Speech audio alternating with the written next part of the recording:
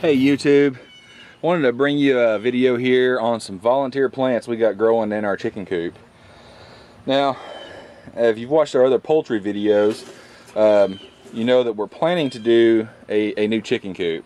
So the one we've got is old, it's rickety, it needs repairs, and it really only holds about maybe 6 to 7 hens.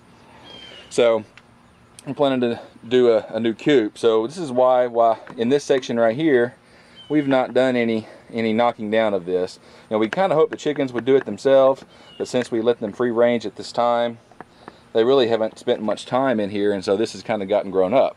Well, turns out that not knocking this down has actually probably been a good thing.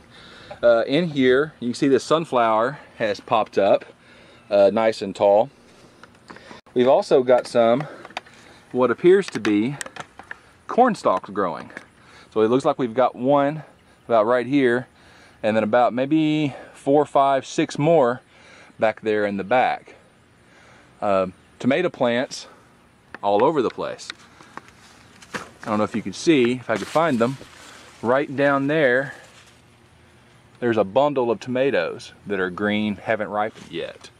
So we've got all kinds of things growing completely volunteer here in our chicken coop, and it's just been a really pleasant surprise to add to our garden. So I'm not sure how we're going to harvest this yet. It's going to be tough to get to some of that. The tomatoes we'll be happy to have whenever they ripen. The corn, not sure, when we toss them corn cobs from time to time, they get food scraps that the dogs won't eat. So that's pretty much probably how this happened. They probably scratched it down over the winter time, and in the spring, we get tomatoes, corn, and sunflowers growing in our chicken coop. Anyways, we just thought we'd share this with everybody. Talk to you guys later.